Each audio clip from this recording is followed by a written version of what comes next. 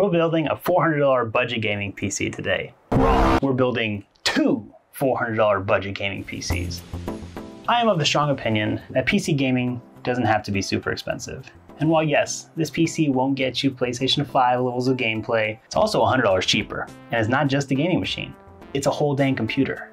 You can browse the web, use Discord, edit videos, work a whole damn job, run any operating system you want, basically do anything. Considering you can do all of that, I think $400 is an absolute steal for these PCs. Let's go over what the specs are of this machine and how I acquired all the components. For reference, I live in the USA and I acquired 100% of these components online. I'll leave Amazon affiliate links in the description if you decide you want to buy any of these yourself. Picking up motherboard for this was kind of tricky. LGA 1200 socket type motherboards are still sold as new, but they're way overpriced on Amazon. I wanted to find a simple motherboard that had everything we needed, and luckily I found the B460M from Gigabyte fit the bill perfectly. It had the right form factor, and I found someone on eBay that was willing to send me two for $50 each and free shipping. Now these guys aren't top of the line with all the M2 expansion and RGB headers, but this is a budget PC build, baby, and sacrifices need to be made. A lower cost motherboard won't affect gaming performance in any way possible. The upgrade path is pretty simple, as you could easily put something as high as 10900K in this exact motherboard and replace the graphics card with something like an RTX 3080. By the way guys, I'm only covering how to save money on PC hardware in this video. But if you want to learn how to save way more money on the actual games you're playing, check out my video here. I go over all the best ways to get games for dirt cheap or even free. The RAM on this machine was pretty straightforward. I bought 16 gigs of DDR4 3200 MHz RAM. It's more than enough for the CPU and it's pretty cheap on Amazon. Sure, I could have found a cheaper one for a few dollars, but 3200 MHz is the standard now, especially just for Intel devices, so I went ahead and picked them up for $45. For the red build, I got G.Skill, and for the green one, just a standard silicon power pair. There aren't any good looking green RAM, unfortunately. The power supply could have been something as low as 400 watts, and it would have been fine. But I wanted to add something a little higher just to allow whoever buys this PC to upgrade down the line and not worry about the PSU. So I picked the EVGA 600 watt white variant. It has a 5-year warranty and sells for only $40 on Amazon. In the future, someone could use this PSU to power something as high as even a 3070 and be just fine. The case, oh the case. I could have gone with something cheap like a DIY PC junker case on Newegg, but I wanted to try something new and get something that people don't often see. So I found this weird case manufacturer on Amazon called Ryrotech. They sold this MATX case with a few RGB case fans for $70, so a pretty good deal. I went ahead and ordered two, and I wanted to give them a try. Building in them was pretty nice, to be honest, but we need to talk about the fans. I did not read the listing correctly, and it turns out the fans that come with the machine only stay rainbow unicorn vomit colors. You can't pick and choose. So if you want a case that comes with fans where you can choose the RGB color, pick something like the Apevia Prodigy. I'll link both of them in the description. I didn't have time to order a new case, so I just went ahead and swapped the fans with addressable RGB fans I had on hand. I don't recommend doing this though, just buy a case that has RGB fans already. I wanted to get something cheap for the storage, so I just bought a 2.5-inch 250 gig SSD, but if you wanted to spend like $40 more, you can get a 1 terabyte SSD easily for that price. I would actually recommend doing that if you're copying this build. Save up the extra money. Moving along to the CPU/processor. I wanted to get something that was DDR4 compatible, but still also be somewhat relevant. The 10100F is a 4-core 8-thread beast that can boost up to 4.3 GHz, which is absolutely insane for this price. Considering I got these for $60 each on Amazon, the price to performance are insane and will be more than enough for these graphics cards.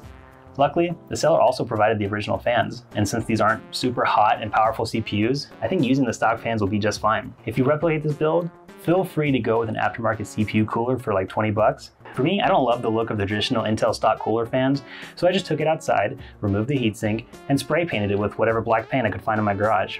If you do this though, try to tape off the fan connector and go super light on the layers, especially on the fan blades. But I didn't do any of that because, and to quote my dad here, I'm a big stupid idiot. Arguably, the most important part of a gaming PC is the graphics card. So for this build, I chose the GTX 1060 6GB, which despite being 5 years old at this point, is still an amazing card for cost of performance. For God's sakes, you can play Elden Ring on this thing at reasonable frame rates. Now the price of 1060s have been all over the place lately, but I was able to snag a deal on Reddit's r/hardware swap from someone for $180 for the pair, which included shipping, meaning I paid $90 per card. I'll admit this is a good deal that will be hard to replicate, but even on eBay, you can get these for about $110, $120 at most. So that handles pretty much all the essential hardware components of this machine, but I wanted to add a little flair, I really like the idea of giving themes to gaming rigs, so to add a little fun to these, I wanted to theme them after two of my favorite Pokemon. I found some cheap PSU extensions on Amazon for $14, and I even bought one of those stupid Funko Pops to put inside. This is all 100% optional. But if you have a few extra dollars, it's fun to customize your computer to fit your aesthetic.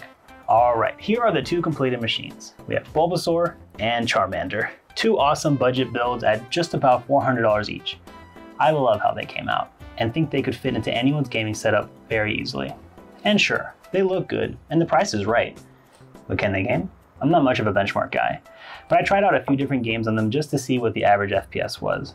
Hey guys, Future Jason here. So I'm editing this video right now, and it turns out all the benchmark files I took got corrupted. They're just completely gone. I don't know what happened.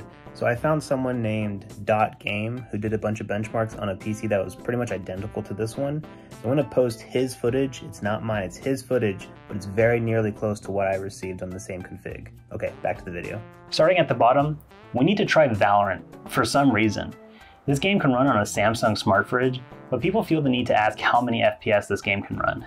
So on 1080p at low settings, I was able to get 260 FPS on average, meaning we could probably see similar performance in other esports titles like League of Legends, CSGO, and Fortnite. Going up the gameplay ladder, I wanted to try something a little harder. So I booted up Ghost Runner, which has some amazing graphics and isn't as well known. On mid settings, I was able to get 80 FPS on average when fighting enemies. This is incredible performance considering we are playing on a machine that costs $100 less than a PlayStation 5. I wanted to prove that this game can play high-end stuff like Elden Ring. I wanted to see the performance fighting random enemies. And while this thing isn't getting ray tracing or playing in 4K resolution, I was able to get 50 to 60 FPS average in a game that came out in 2022. That's amazing. Elden Ring's FPS is capped at 60 anyway, so it's more than enough. I am super happy with the performance of these machines, and I hope whoever buys them has a great time playing any game they want on a new gaming computer. I love building budget rigs, because I hate this idea that console plebs come up with saying, oh, you have to spend $3,000 to play on PC gaming. It's just not true. Sure, you can spend that much if you want, but it's absolutely possible to play games on PC for way, way less money. We just did it for less than the cost of a PS5. Now, this build might be impossible to copy exactly, considering I got some good deals on eBay and Hardware Swap, but this isn't meant to copy exactly. This is supposed to give you an idea of what it takes to get a great PC online for a good price. You need to be able to be flexible with what you're buying. While this PC used a 1060, maybe you can find a 1070 for $100 or something. Get creative with how you find your parts and you can make some amazing machines. Don't be afraid to look locally as well. If you enjoyed this video, please give it a like and subscribe to the channel. I'll be posting more technology videos very soon and would love for you to come on this journey with me. My name is Jason, thanks for watching, and see you later.